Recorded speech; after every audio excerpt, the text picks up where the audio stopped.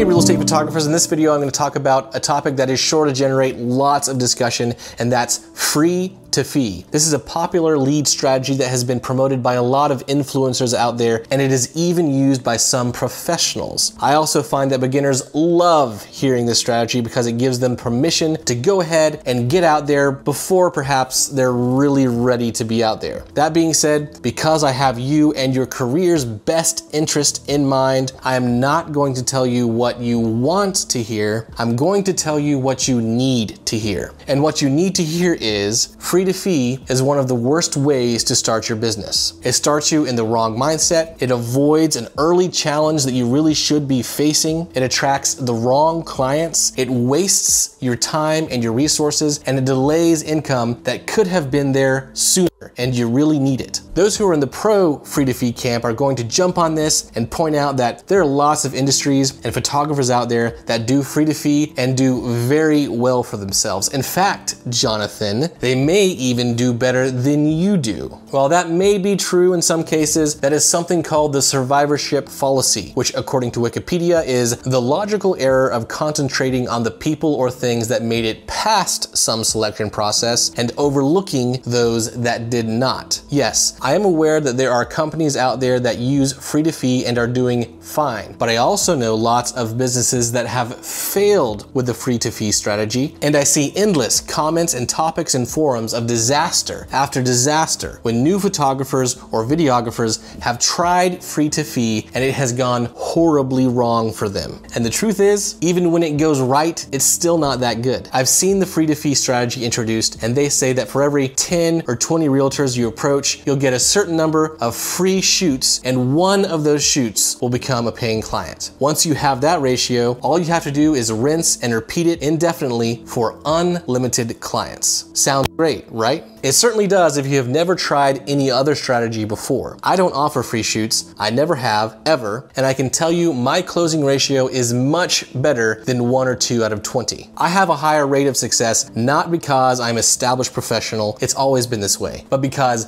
good clients aren't as worried about the prices as much as you are. Offering the shoot for free is a red flag for good clients. You could offer 100 people free shoots, go out and shoot 20 or 30 homes for free, and get a small number of paying clients out of that. Or you could reach out to those same 100 clients, charge them your full rates, get 20 or 30 paid shoots or more for a few $100s a pop with better results long term. You see what I'm saying here? Yes, free to fee doesn't not work, it just works really slowly and inefficiently and costs you a lot of time and money compared to other strategies. It's like sailing across an ocean when you could just take a plane. It doesn't make sense unless you just really love shooting for free. Alright, so you may agree with the concept, but you say there are real situations in reality where people just need to do free to fee. For example, Jonathan, how am I supposed to charge for real estate if I don't even have a portfolio? Believe it or not, real estate agents don't care about your portfolio as much as you do. This might be a shocker to you, but remember, some of these agents are willing to shoot their listings on a cell phone. Your portfolio doesn't have to look as impressive as someone who has been doing this for years. In fact, I would say the only portfolio you need is one shoot, just one shoot that is somewhat related to real estate. In fact, it could even be a wedding. People think wedding photographers can do anything, just as long as whatever you show them looks good. If you want to shoot a house, you could even shoot your own house. They don't have to know it's your house. Go ahead and prep it, shoot it, they won't know the difference. And they probably won't even ask you to see more than one home. They just need to make sure you don't suck. In fact, I get calls for real estate all the time, and they ask me a bunch of questions about price or something else that is clearly available on my website. And then it occurs to me, have you taken a moment to look at my website or seen any of my work? 9 times out of 10, the answer is no. Listen, photographers, I have a great portfolio, and realtors don't even look at it. All they do lots of times is search for a real estate photographer on Google and call the first number they see, or they pick a photographer off a list of vendors at their brokerage. They don't necessarily even look at your photos before hiring you. I know that sounds crazy, but this is real estate. I want to go ahead and take a second to let that sink in for a moment, because this type of thing is very common and is extremely telling of the industry. There are things that are a lot more important than your photos when it comes to real estate photography. The point point is, your portfolio really doesn't matter as much as you think. Don't use it as an excuse to shoot for free. Moving on, some might say that they get a bunch of attention for their business by doing free to fee. As I've already said, you probably don't get any more attention than you would if you just charged. There's nothing like being a new face in the market, so don't underestimate that. More importantly, if you offer free to fee, you may get a lot of attention, but it's not the kind of attention you want. As I have learned in every single industry I have worked in, the lower the price you offer, the worse type of client you attract. Believe me, you don't want bottom feeder agents using you or recommending you to their bottom feeder friends. If you charge money, those type of clients won't bother with you. This is a good thing, not a bad thing. When you start out charging money,